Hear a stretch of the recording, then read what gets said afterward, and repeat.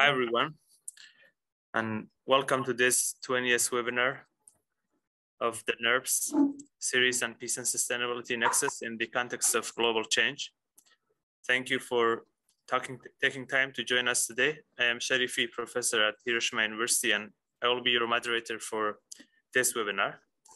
If this is the first time joining our webinar, the Network for Educational Research on Peace and Sustainability, NERPS, is an international network of educators, researchers, and practitioners collaborating towards the advancement of peaceful and sustainable societies amidst global challenges. The theme of today's webinar is Urbanization and Urban System Sustainability in the Anthropocene.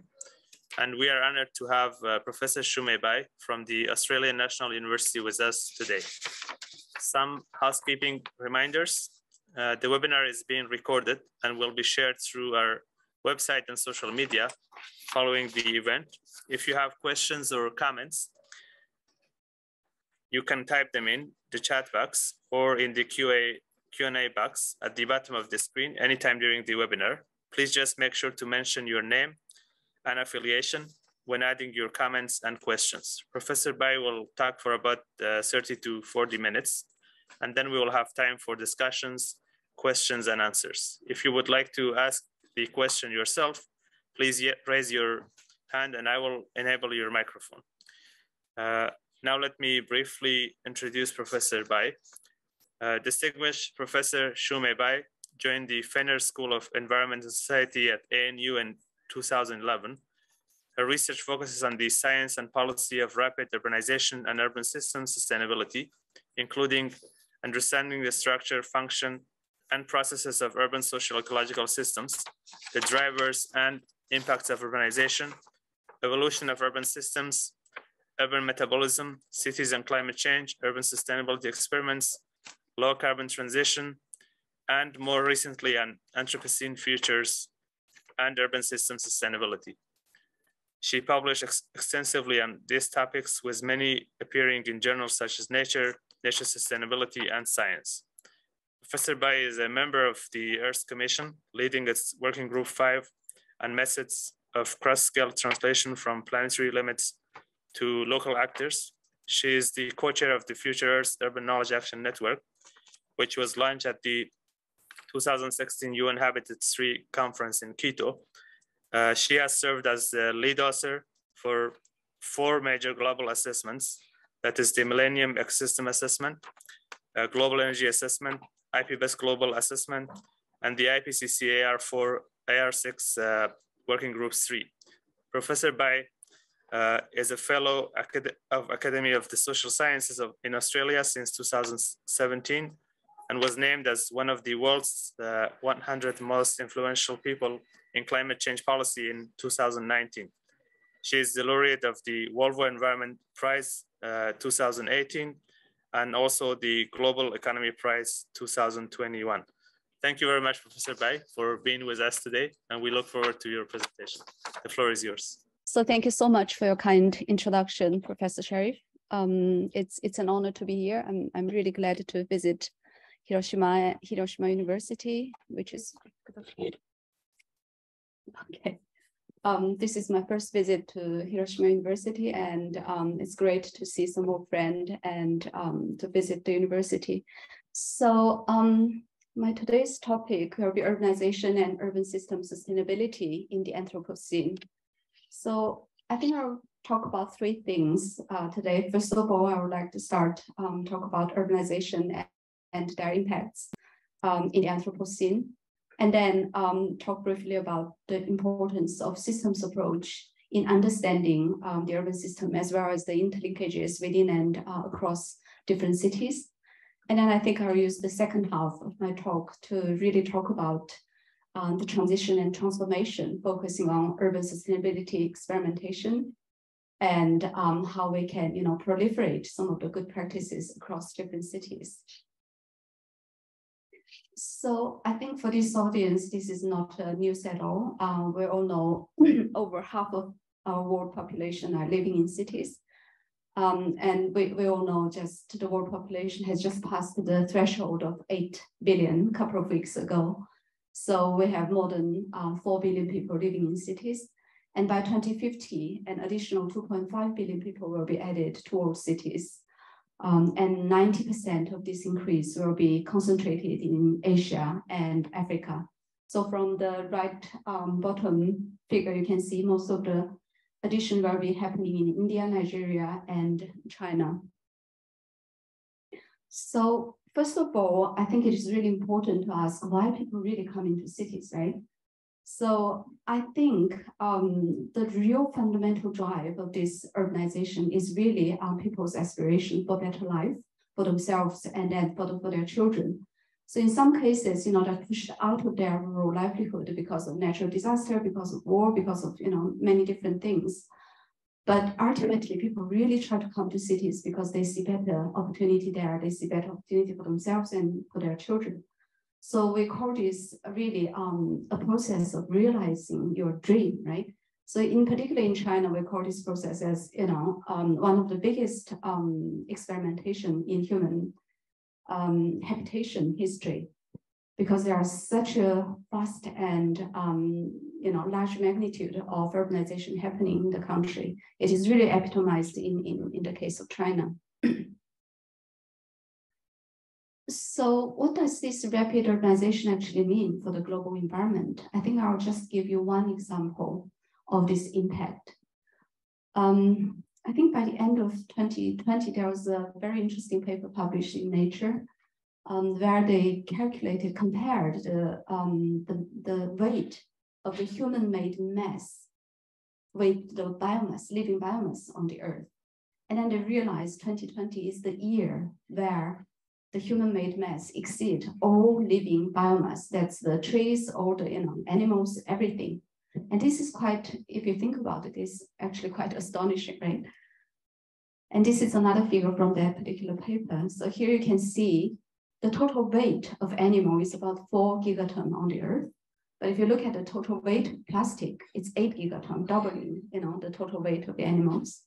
And also if you look at the weight of buildings and infrastructure, it is 1,100 gigaton, whereas the trees and shrubs, everything together is about 900 gigaton. So I don't know what you think looking at this particular comparison, but to me, this really shows urbanization and urban living is actually really the culprit of this, because most of the buildings and infrastructure, they're really concentrated in cities. But we also know that these buildings and infrastructure, they don't just become buildings and infrastructure by themselves, right? Somebody has to make effort, bring it to the city and make it. And in those processes, we use lots of energy. And in that process, again, lots of GHG, CO2 and greenhouse gas emissions occur. And we all know that cities emit about 75% of all CO2 from the final energy use.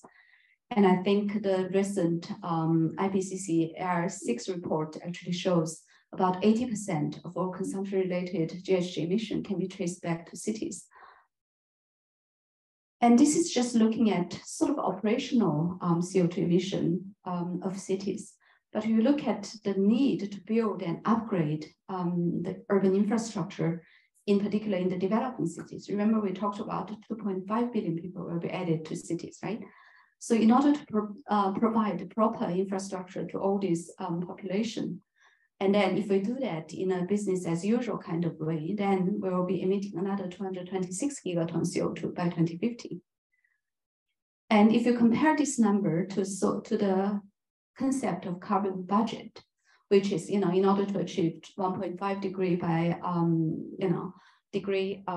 not achieve, but limit global warming to 1.5 degree, then our remaining carbon budget is said to be around 450 or maximum like 800 gigaton. So if you compare this number to that number, just by building and providing infrastructure to this rapid growing urban population, it will use up half to 1/3 of the remaining CO2 budget. So this is really, really big. I mean, the future impact of urban living will be even bigger than now. And of course, urbanization and cities, they have many more other kind of environmental impact other than, GHG emission. And in this particular review paper we have done a couple of years ago, we really looked at to try to link the urbanization and the environment. So reviewed some of the conceptual and empirical advances during the last decade. So here are some of the quick summary of that. So we identified several emerging trends and some of the important remaining questions in urban environmental research. For example, we realized that there's increasing evidence on the amplified or accelerated environmental impacts of urbanization. And there are varying distribution patterns of impacts along the geographical and other socioeconomic gradients that goes from urban to rural areas. And there's a shifting focus from understanding and quantifying the impact of urbanization. We know them pretty well by now, towards understanding the processes and underlying mechanisms that actually drive such process. And also there's an increasing focus on understanding some of the complex interactions and interlinkages among different environmental, socioeconomic, and cultural sort of processes around cities and then urban to rural interlinkages. And there are some conceptual advances that actually call for articulating and using a systems approach in cities. So I'll talk about that right after this.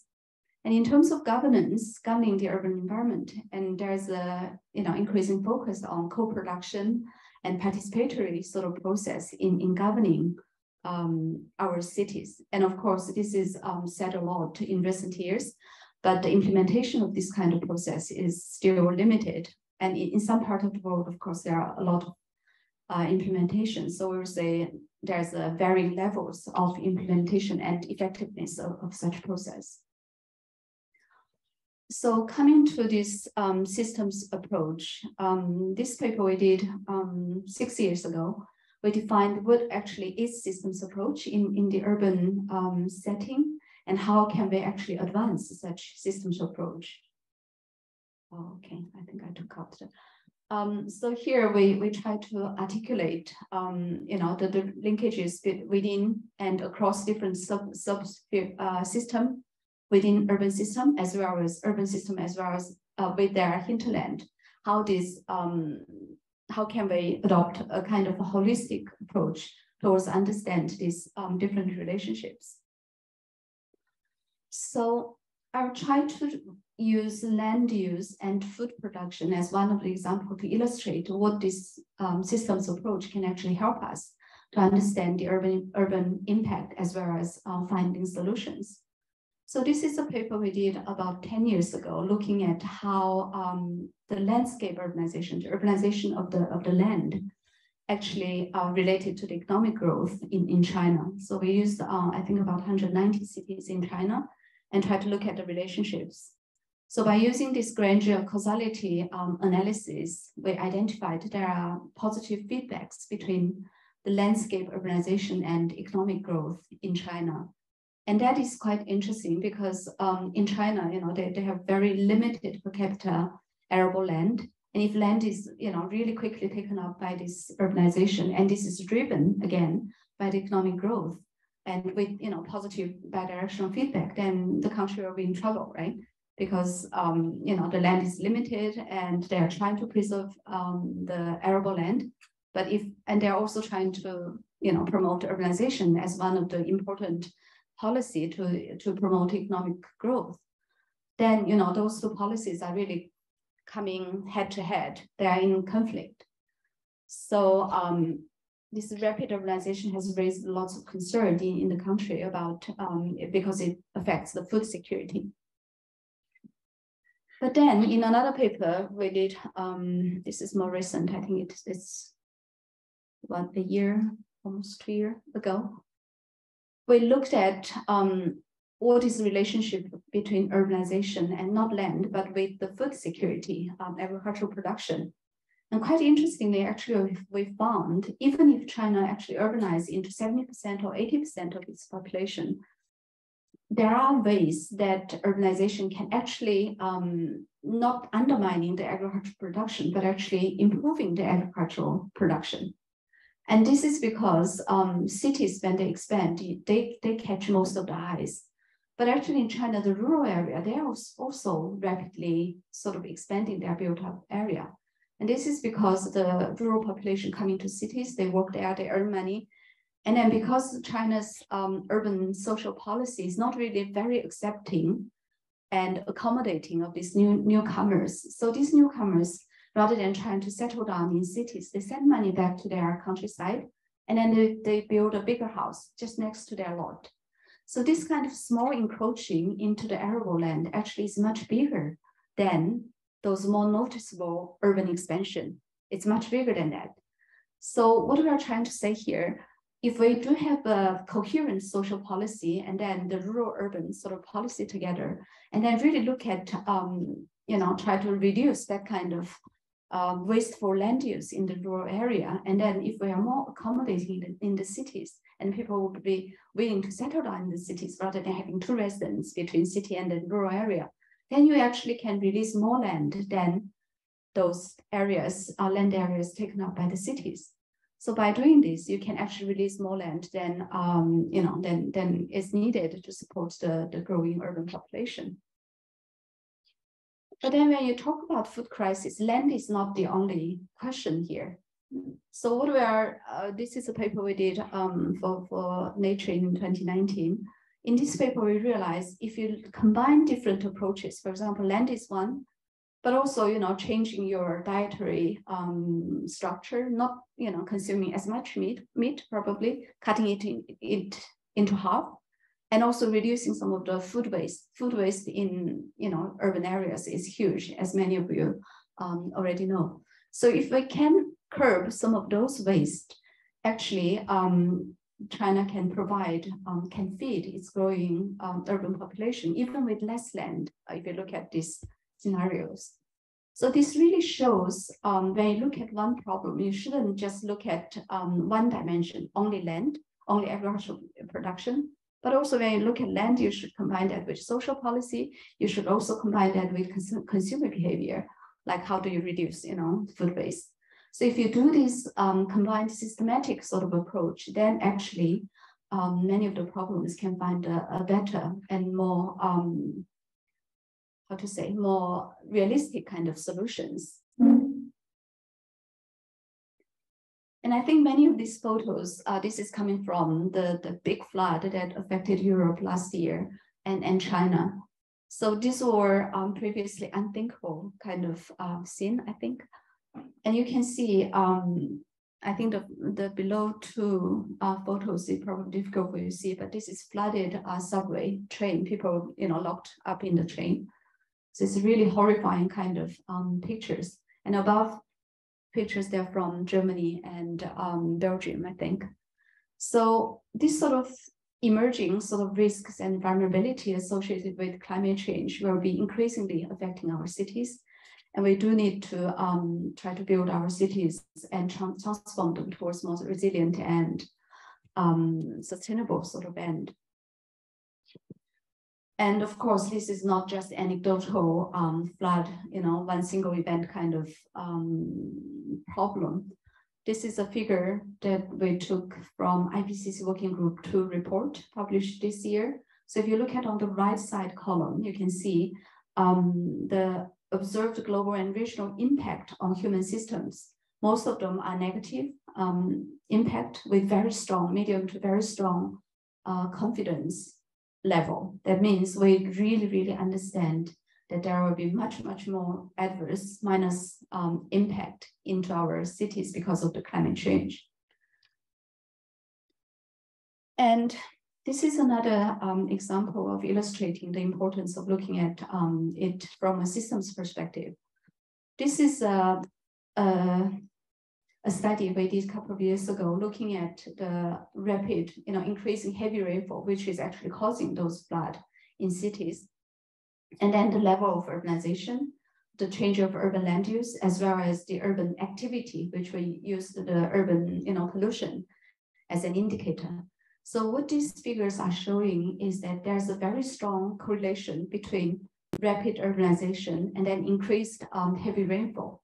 So in another word, this actually means cities themselves actually exacerbating the risk that they are facing. So they are causing the heavy rainfall and then the flood into their cities. So again, there's this very strong interlinkages between different kind of processes. So you must understand these kind of processes in order to come up with more reasonable or more effective policies and management measures. And again, climate change is not the only risks cities are facing. And I think COVID-19, which has been really haunting us for the past 3 years, is a perfect example of that. There are emerging new risks that are facing cities. So in this paper we did 2 years ago, we looked at how different urban systems, urban structure actually affect the infection rate of COVID-19.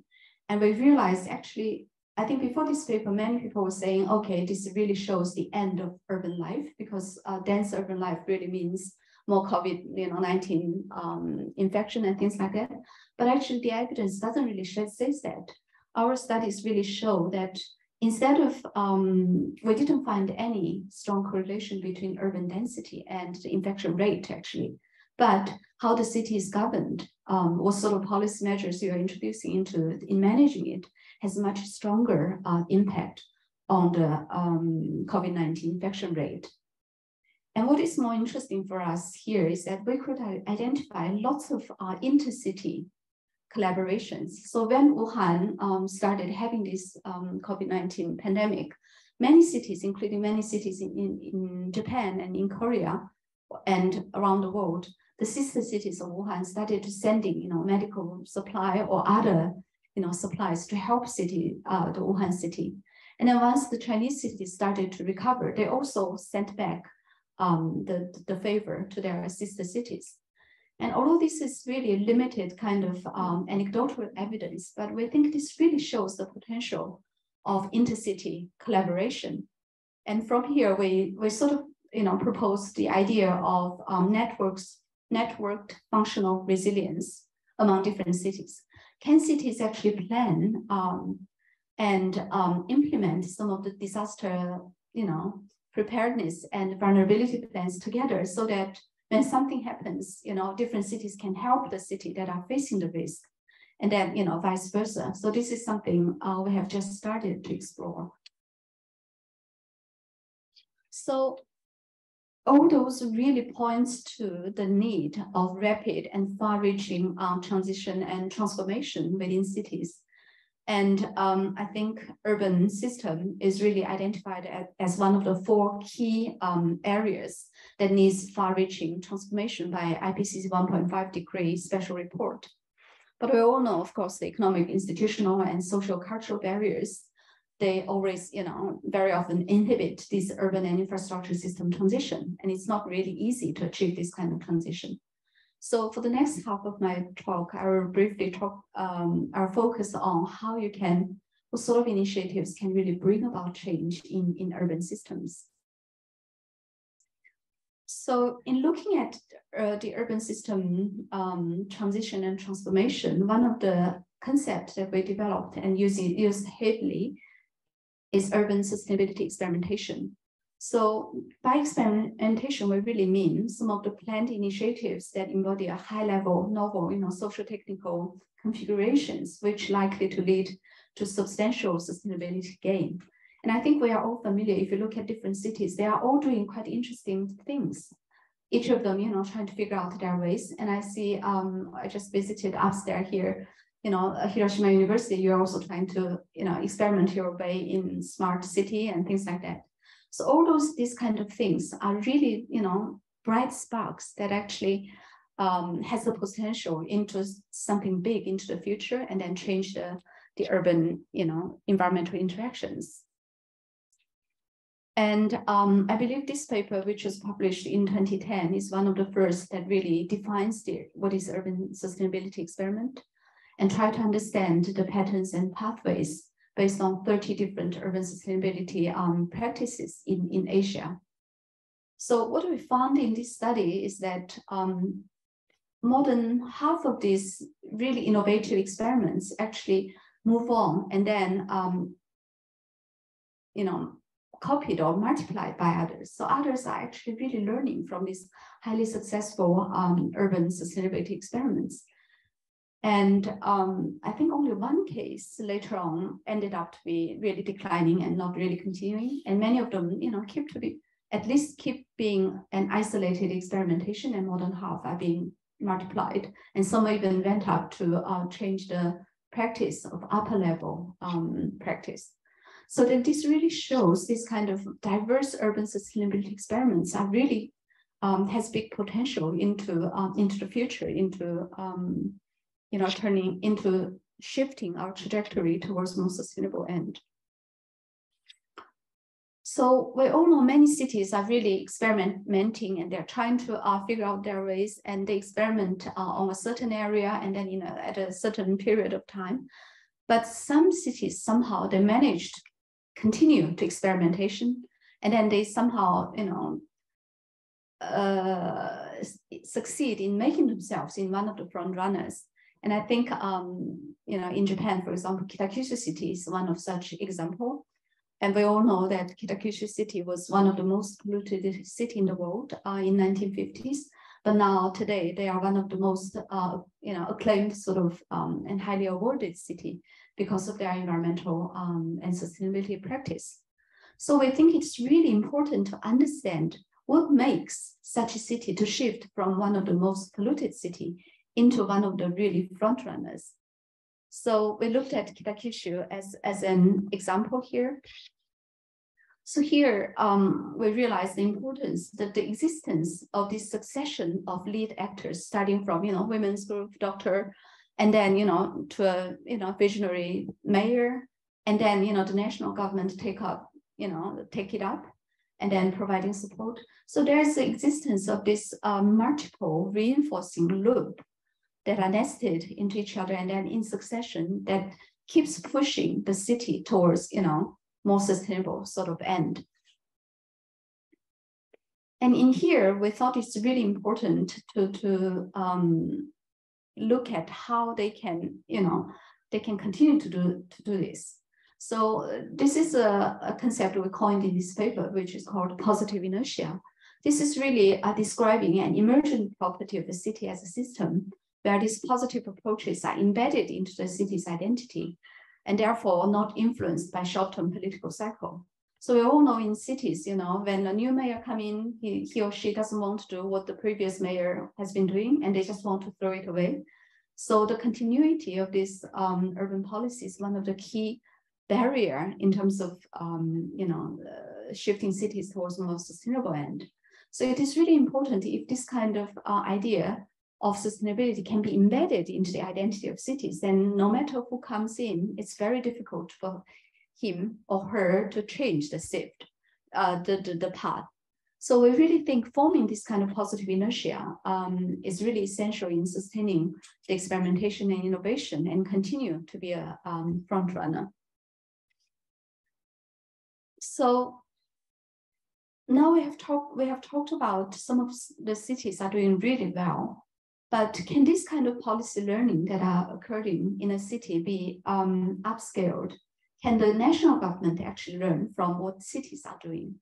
So in this paper we did a couple of years ago with my PhD student, we looked at Shanghai's low carbon city transition policies and the evolution of it. And we realized there is a structure of innovation, nested structure of innovation existing in China. For example, the Shanghai city was designated as one of the national sort of experimental city by the national government. And within Shanghai, there are many different experimentation going on, initiatives that Shanghai city is trying to learn from and to see which sort of approach is more useful for Shanghai. And this kind of learning from by the Shanghai government is actually can be absorbed into the national government through their different experimental cities of the program.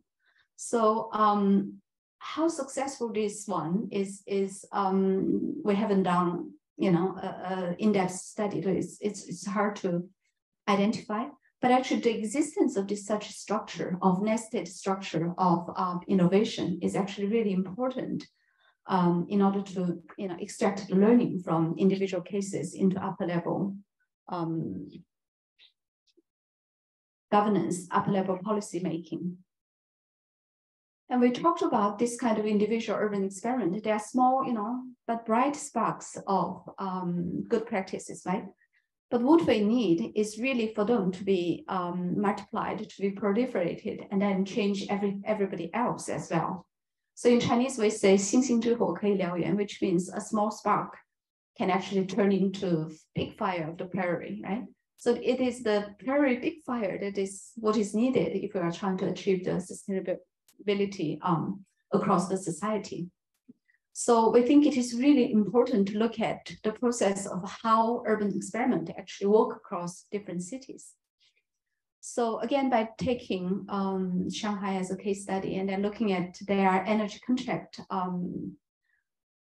the process of adopting energy contract system, which has been highly successful in Europe and USA, into Shanghai, we try to understand what kind of process actually involved in adopting this kind of experiment into Shanghai.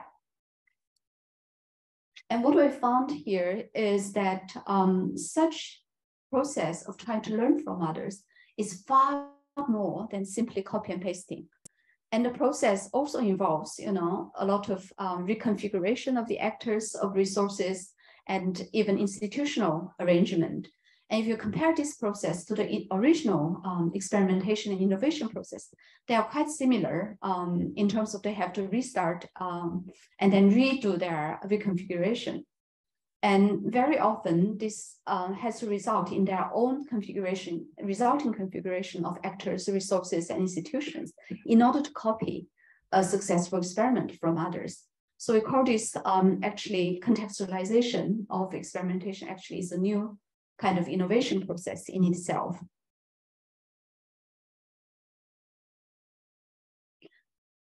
And when we talk about, learning from others, right?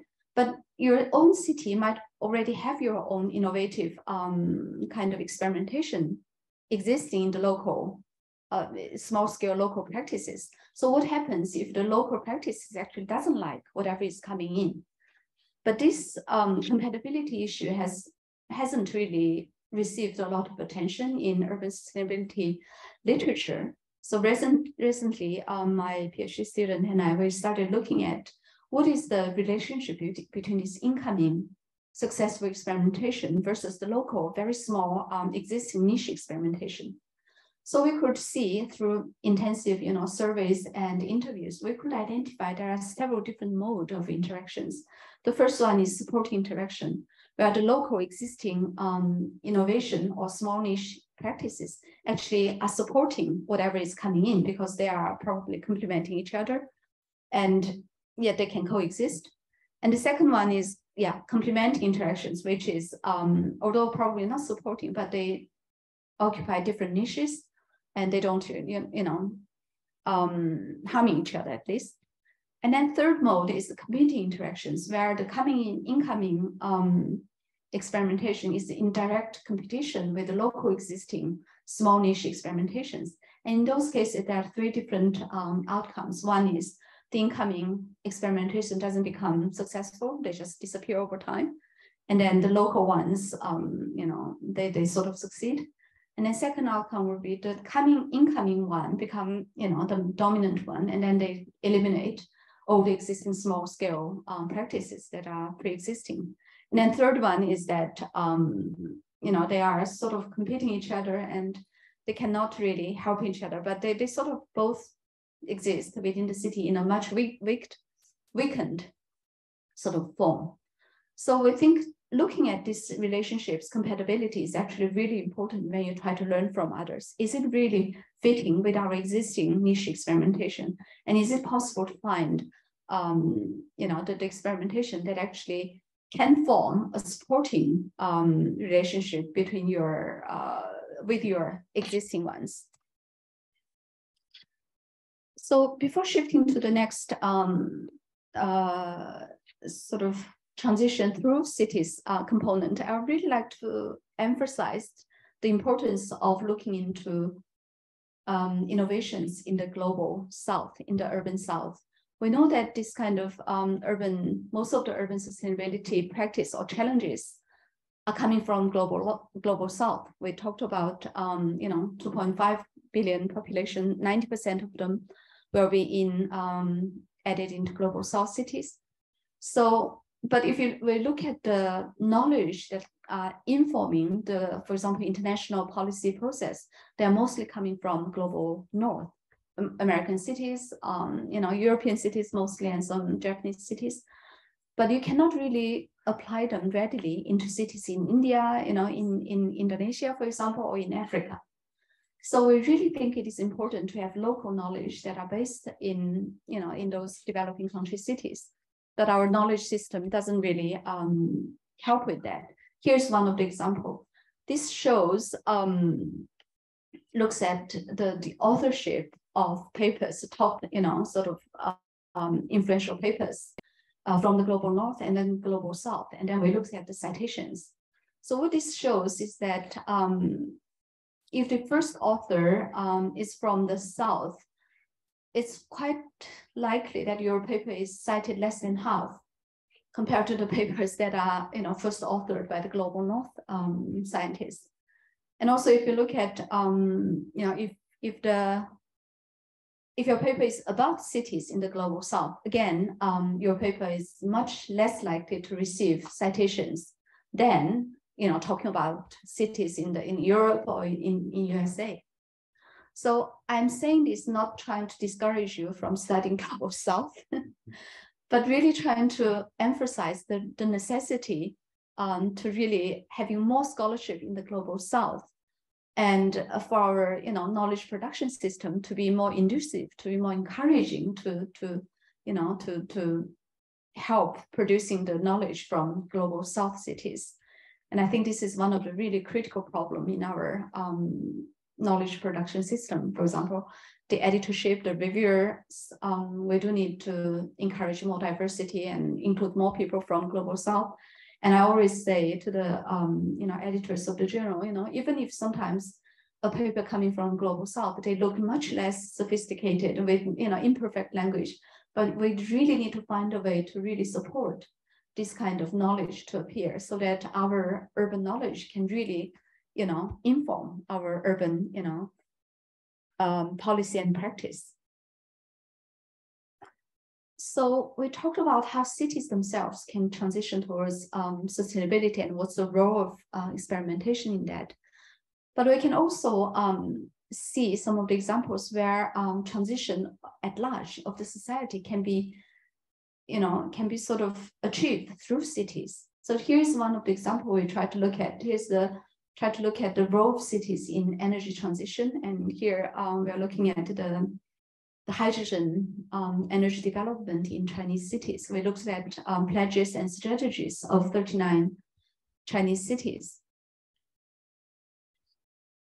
Okay, so what we found here is that many cities actually, they run ahead of the national government to introduce the strategies to develop the hydrogen energy.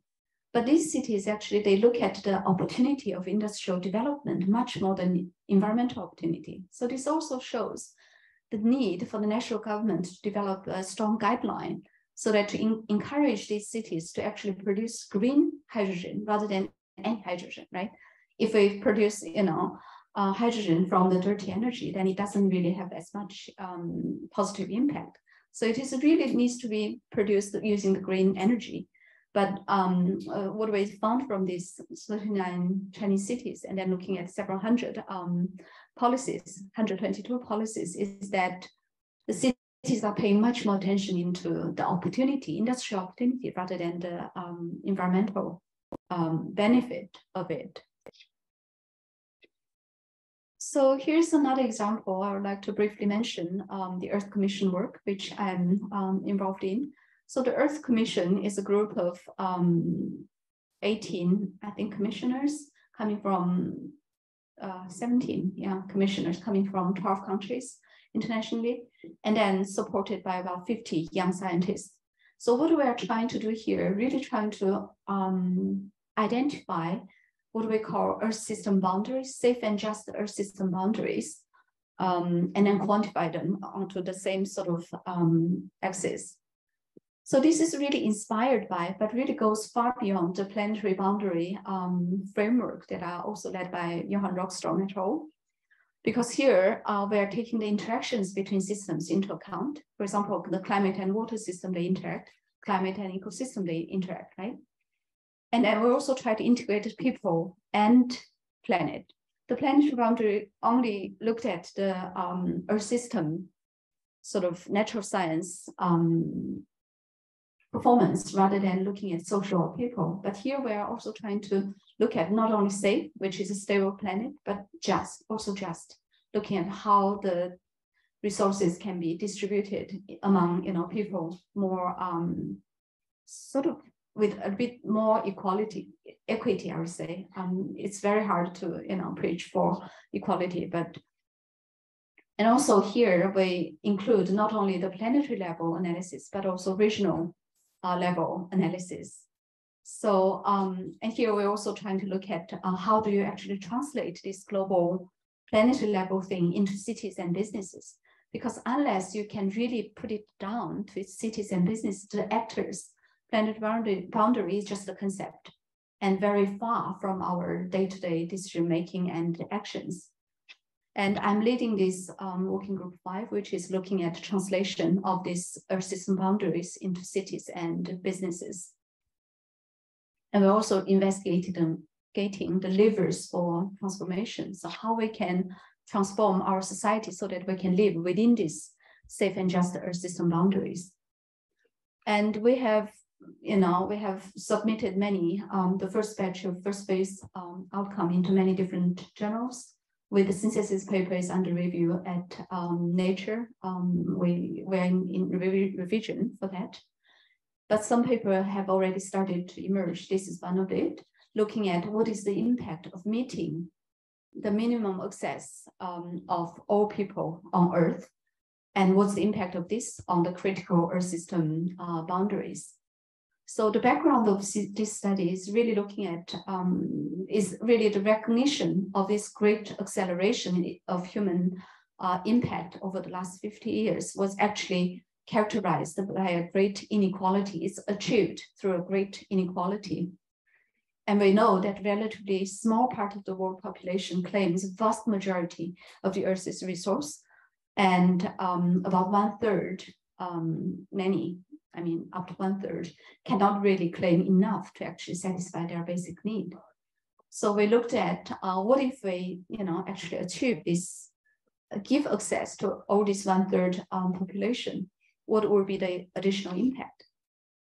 So from this figure, you can see, other than except the climate change, the CO2 or GHG emission, in all other boundaries, we looked at actually very small percentage of additional impact onto the Earth system boundary, 1 to 4% of increase.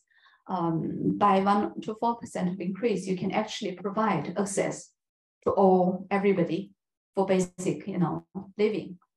And this is, I think,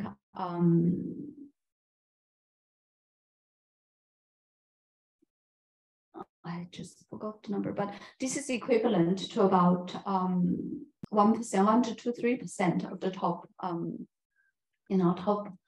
consumers, their impact. So we can see if we reduce some of the most wealthy people's consumption, then we can actually safely meet the need of everyone on the Earth for their basic and dignified sort of living without additional impact into the pushing the boundary of Earth systems. And this is another paper we did and came out in Nature a couple of months ago. This is really looking at the importance of translating planetary limit for cities and companies. And one of the ways so the title here says how to stop cities and companies causing planetary harm. So what we found is really important is to, to translate these things into cities and companies and then help them to set science-based target. So many cities and companies started to set their environmental goals, but not necessarily they're based on science. So what is important with this science-based target is that when each different cities and companies, they adopt a target, when we aggregate them all, we need to make sure that they add up, that the humanity actually stays within the safe and just boundaries. So this is why science-based target setting is really important. And these SBTs, they need to be measurable, they need to be actionable, and they need to be time-bound. And they need to be dynamic and adjusted in the face of new evidence, of scientific evidence, as well as new changing, socioeconomic conditions. And they really need to be fair, reflecting the degrees of responsibility and ability in order to reduce the impact and harm. And in this paper, we identified 7 knowledge gaps in order to do that. So in the next phase of Earth Commission, we will start to tackle some of the knowledge gaps. And in this same paper, we really showed that the science-based target actually really works. So here on top row, this is companies with science-based target setting. The number is 659 companies. So if you look at their target, actually they are really aligning or slightly higher even with the 1.5 degree goal of IPCC. But if you look at other companies that are also adopting target, but not really doing the science-based target setting, their ambition is much lower compared to the science-based target setting companies.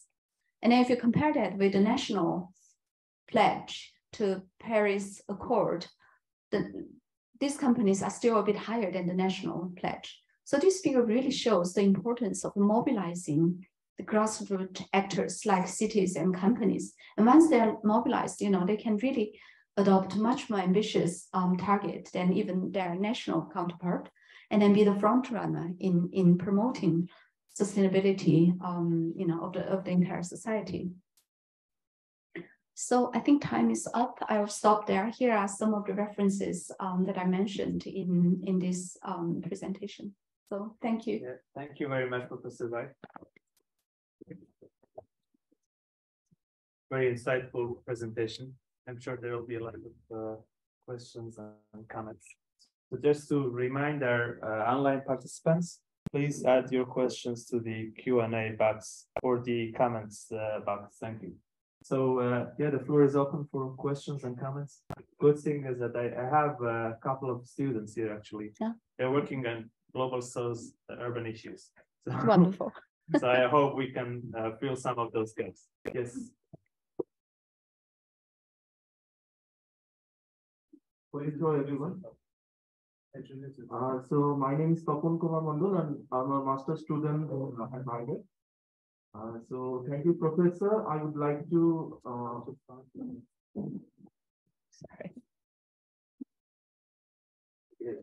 thank you, Professor Bai.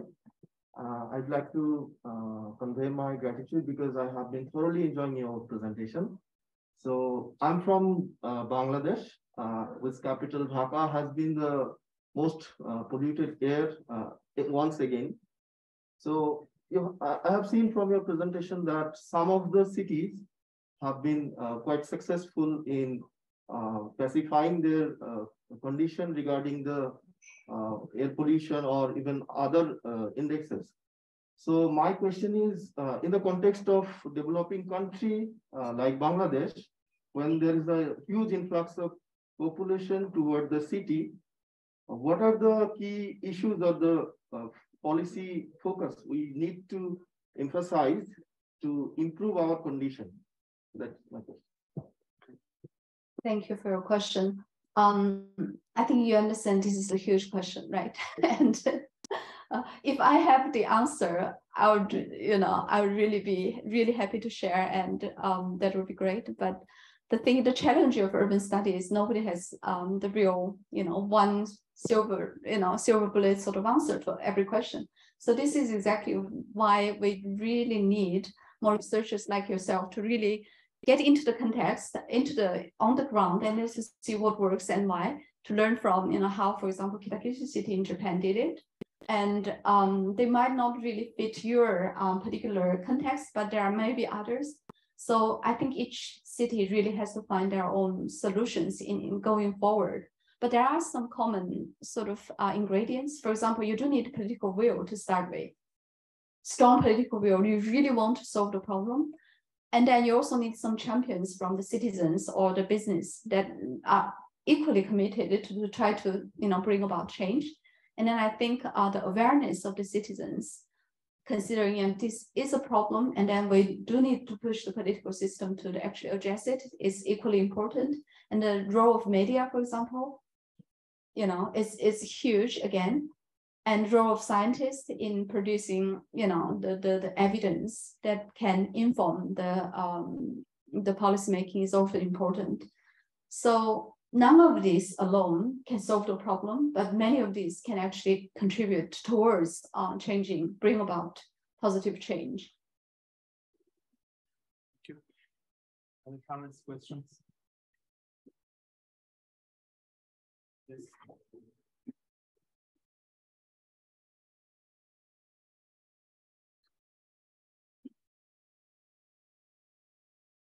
Thank you. Oh, sorry. Introduce yourself. I'm Nazmul Haq and I'm doing a PhD in here. I'm from Bangladesh and Graduate School of Human and Social Science. This is my affiliation in here. So luckily, I'm also doing the same in Global South perspective and the justice issue of ecosystem services in Global South perspective. And also I want to learn what should already applied in Global North also. But I have a question to you because since I also need to focus on the justice issue in ecosystem services and on the lens of maybe in Global South. So which barriers can be most possible problems maybe I will face to solve these issues in particular to Global South? Because you already told that from Global South, if we can do some research, maybe some editors or some reviewers are not satisfied with this. So what should be, maybe I need to focus on these issues to solve for my research. Thank you very much. Yeah, I think, well, I guess first of all, you do need to have a very solid, with your feet on the ground kind of research, some novelty in there. And then I think whether the editors and then, they can publish it, that's in a way a next step. But first of all, if you do have some, new knowledge that are really context-based and things like that, I do think there are journals will be, more apt to publish that kind of work. And I think the change doesn't really come, overnight. It is a slow process, but luckily, fortunately, I think many of the top journals started to recognize the issue, and they try to, enhance the diversity in their editorship, editorial board, and diversity in reviewers, so that all this again, gradually should help. But I think for a young researcher like yourself, probably the most important thing is really focus on the context of wherever you're working, and then try to produce really context specific, context grounded. I wouldn't say specific, but really grounded kind of knowledge that can also be used by other similar context, in the Global South cities. And I think working on these sort of issues will have really important and bright future. I mean, publishing is important, but that's not all, right? As a scientist, I think we do need to build knowledge, and sometimes even the gray literature can provide lots of insight. So on the one hand, we should, really push the knowledge production system, the formal knowledge production system. But on the other hand, it's also important to actually help the urban practice and urban policymaking. So yeah, I know it's a big tall order to try to do both, but I think that's what is needed. Thank you. So we have another question here from Prince. Working on urban climate action plans. Okay, Prof, thank you very much for the presentation. My name is Prince Dakwesta Bwaje from Ghana, and I'm a PhD student at IDE. as Prof said, I'm working on urban climate action plan.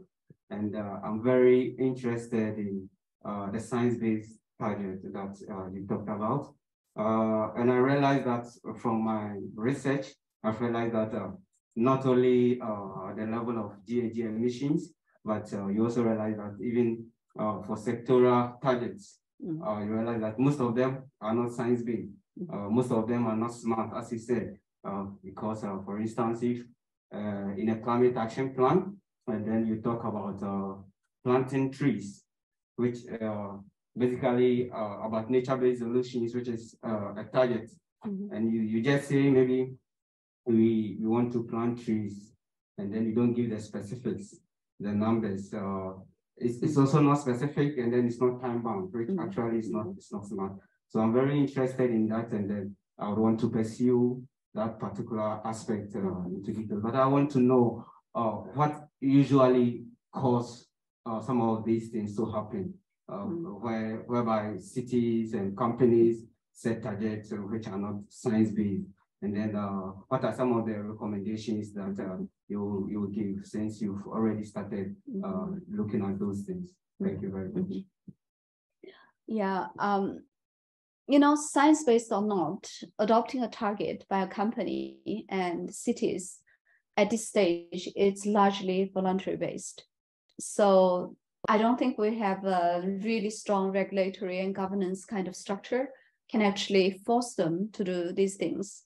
But I think the growing social responsibility of company kind of movement and the pressure coming from the general society and then consumers can really force some of the companies in particular towards adopting, target to begin with, and then further adopting the science-based target setting. And there are lots of, even just looking at the knowledge of science-based target setting for cities and companies, there are many, gaps in there.